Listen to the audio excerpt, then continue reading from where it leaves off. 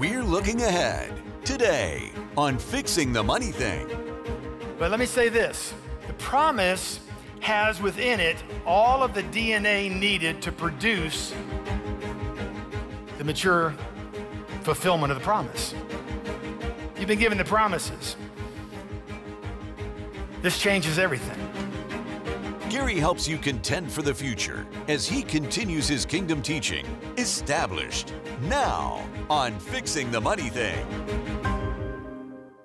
I'm Gary Keesee, and for 9 years, we lived in a chaotic, stress-filled, visionless life. I cried out to God.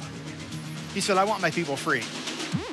America's financial coach, Gary Keesee, shares the kingdom principles that changed his life, defeated his debt, and set him free. You'll never find your destiny until you fix the money thing. Gary concludes his Contend for the Future, established message now on Fixing the Money Thing. All right, let's go over to Galatians chapter 4. Now, verse 1 of chapter 4 of Galatians, Paul is teaching. There's people in this church that are still trying to mix Judaism or the law with the freedom we have in Christ, and he's trying to correct this. So in verse 1, what I'm saying is this: as long as the heir is a child, he is no different than a slave. Now, this is how the church lives. They live as slaves, although they're not a slave. They live like it, though. Although he owns the whole what? So the child owns the whole estate. He is subject to guardians and trustees until the time set by his father. Now, the law was to confine men into righteousness. In other words, we didn't have the power to live righteously, free from sin, before Jesus. So the law was written to confine us through fear, to be confined to righteousness, so that God could bless us. But now when Jesus came, of course, we're set free from that. The Bible says that sin nature has been circumcised or cut out of us. We don't have a natural desire to sin anymore. New nature in us. All things are new, the Bible says. So he's correcting this. So he's subject to guardians and trustees until the time set by his father. So also when we were children, we were in slavery under the basic principles of the world. But when the time had fully come, God sent his son, born of a woman, born under law, to redeem those under law, that we might receive the full rights of sonship. Because you are sons and daughters, God sent the Spirit of his Son into our hearts, the Spirit who calls out, Abba, Father. So you're no longer a slave,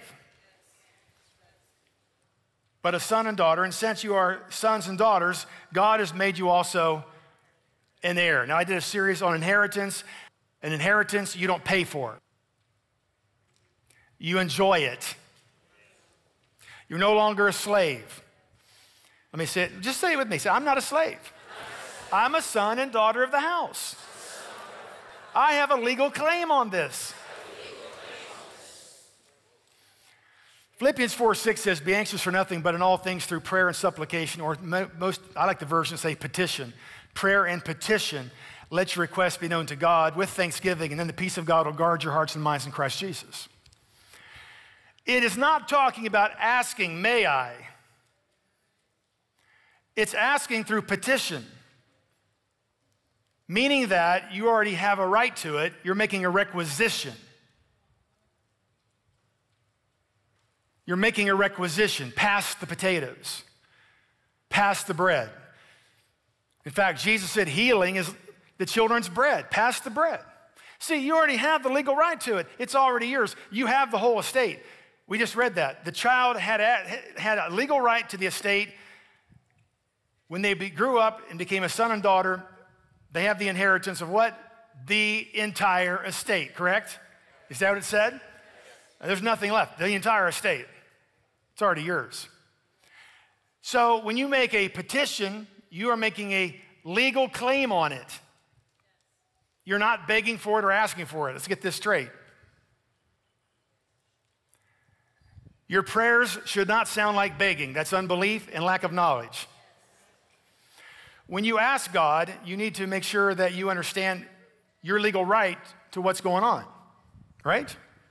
The Bible says this is our confidence. If we ask anything according to his will, we know that he hears us. If we know that he hears us, we know we have those things we've asked of him. That's an absolute. Not maybe, I hope it happens. No, that is going to happen.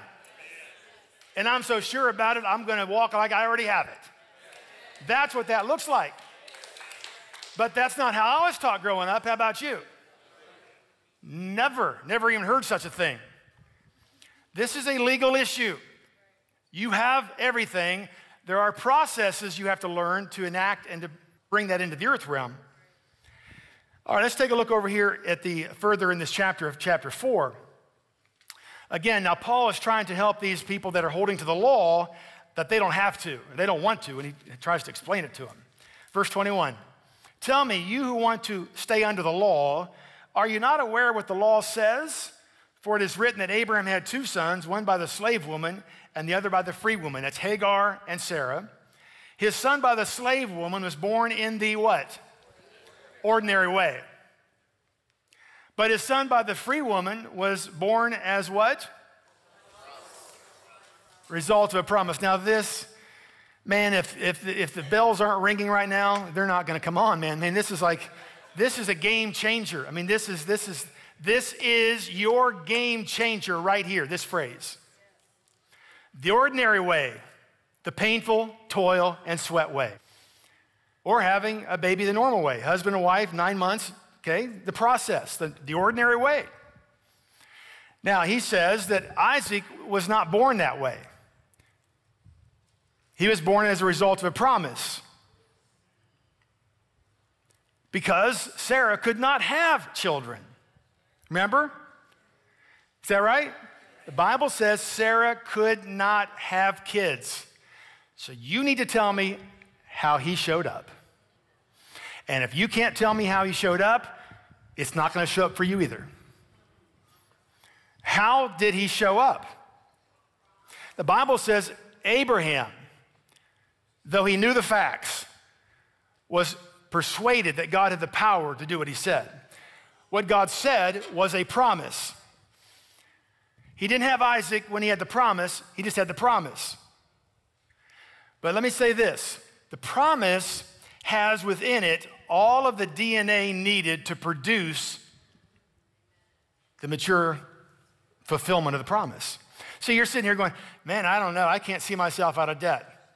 I don't know how to do that, obviously, or you wouldn't be in debt. But the good news is you don't have to know that right now. You just have to find a promise. Because if you allow the promise to incubate in your spirit as truth and allow it to change you on the inside, all by itself, that seed within itself has all of the DNA and the plan and the place where you'll get out of debt. Now that's a game changer. The power of the seed is not in the dirt where you plant it. That's you. The seed itself has the plan. A plant's DNA dictates what it looks like when it's grown. The plant's DNA does. The seed itself says, grow here, this kind of leaf, this is what the leaf looks like, this is what the bark looks like, this is what the fruit looks like, this is there. The seed itself has all that instruction in it, not the dirt. And we sit here and think, well, I got to figure this out. You couldn't figure it out. You've already tried to figure it out. You can't figure it out. The system is geared against you. Have you ever figured it out? The earth curse system, you can't win it. Hardly. It's hard. Some people do, but it's rare. I mean, if I got 65% of people that have given up on finances and 63% living paycheck to paycheck, it must be pretty hard to overcome that thing. You need the seed. Isaac was born as a result of a promise. Remember that? You leave church, you don't remember anything else I said. Your future is going to be birthed by the seed you incubate. That's why the enemy throws out his seed, tries to capture your imagination. He knows how it works. All right. Are you getting this? Yes. All right. So there are 2 covenants, right? It says this in verse 24. These things the ordinary way or the slow way, and the promised way. These two things may be taken figuratively. Figuratively means a picture, right? It's a figure, it's a picture. For the women represent two covenants, Old Testament, New Testament. Now, the result of this new covenant, verse 27, for it is written, be glad, O barren woman who bears no children, break forth and cry aloud. You have no labor pains, because more are the children of the desolate woman than of her who has a husband. Now, right there, your brain should tilt. It's like, huh? How is that possible, right? Well, let's find out. This is a quote out of Isaiah 54. So let's go back and look at it. What's he talking about? We've taught this before, but it's such a valuable lesson, such a valuable understanding of what you have your hands on. So 53 is a very famous chapter. It's prophetic about Jesus, right? All 53 is prophetically speaking of Jesus coming. And the last sentence of 53 says, for he bore the sin of many and made intercession for the transgressors. Now, in the original text, there's no chapter breaks or verse numbers.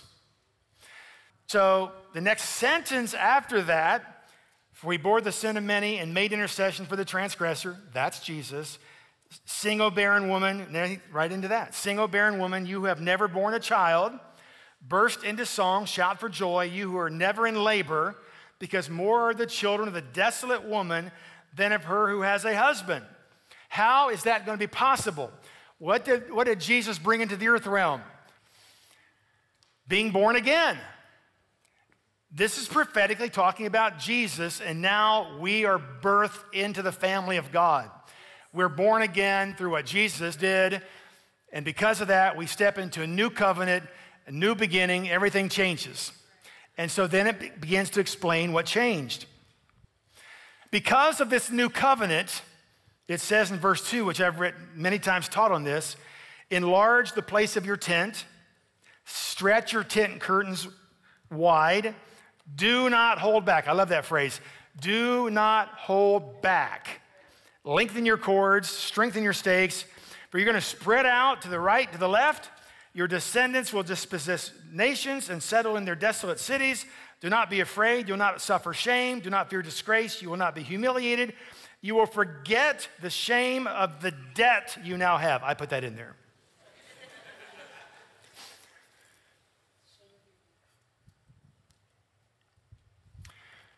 This thing changed everything. It's now not tied to the natural order of things, the ordinary way. It's now tied to the supernatural. And because of that, he's saying, you better prepare for this harvest because it's all changed. Peter, James, and John fished all night, caught nothing. 2 boats sinking. 5 loaves and 2 fish feed almost 20,000 people. So you've got to start thinking like that. The supernatural, see, this thing changes everything. Let me ask you, who controls this? If Isaac was born by a promise, who brought, they had to believe that. See, what you believe, what you say is going to dictate what shows up. You've been given the promises. This changes everything. Luke chapter 12, let's look over there. Now, this whole chapter of chapter 12 is talking about not worrying about things and food and clothing, right? So what does it say? Does it say, just stop worrying? There, we fixed that. No. See, until you replace one system with another system, nothing changes. You've got to change allegiance, change systems, change how you think, tap into different laws. So you've got to change. The old way is always going to produce bondage. All right. Luke chapter 12, verse 30. For the unbeliever, the pagan, runs after all such things. Painful toil and sweat. You've all tried it. By the way, how fast can you run? Really? I mean, you think that way, right? I can run harder. I can make this work. Just more painful toil and sweat. Nice try. For most, that's not possible. For the pagan world runs after all such things. Your heavenly Father knows that you need them, but seek his kingdom. He didn't say seek God. He says God knows. He didn't say seek God, seek the kingdom. And all of these things will be given to you as well. Do not be afraid, little flock, for your Father has been pleased to give you the what? The what? Give you the kingdom. Sell your possessions, give to the poor, provide purses for yourselves that will not wear out, a treasure in heaven that will not be exhausted. Now, you may read that and say, well, see right there, God says, sell everything I have. Oh, no, that's not what he's saying. In the earth curse system, your confidence is in what you have. It's what you possess, and that's what you hold on to. That's my security. He's saying, no, provide purses for yourself. He's not against you having things. He's trying to change your allegiance to which system that you're going to draw from. He's trying to say, look, what your heart confidently trusts in is where your treasure's at. We got to change that because we got a treasure that's inexhaustible we need to tap into. So learn how it works. Don't idolize, don't hoard. I mean, it's like this. If a farmer had a whole bin of seed and he's starving, and he says, hey man, check this out. This is the most awesome bin of seed I got. I mean, there must be like, 100 tons of wheat in that thing, man. It's amazing. Yet they're starving, what would you think? You're a dumb farmer. But see, once you learn how it works, a farmer, once he learns how the laws work, he's looking for seed to plant. Am I right? See, his whole thinking changes. It's no more, this is my security. We got this grain it's going to feed us for at least 6 months. Oh no, he's thinking in terms of longevity. He's thinking, wait a minute, this is awesome.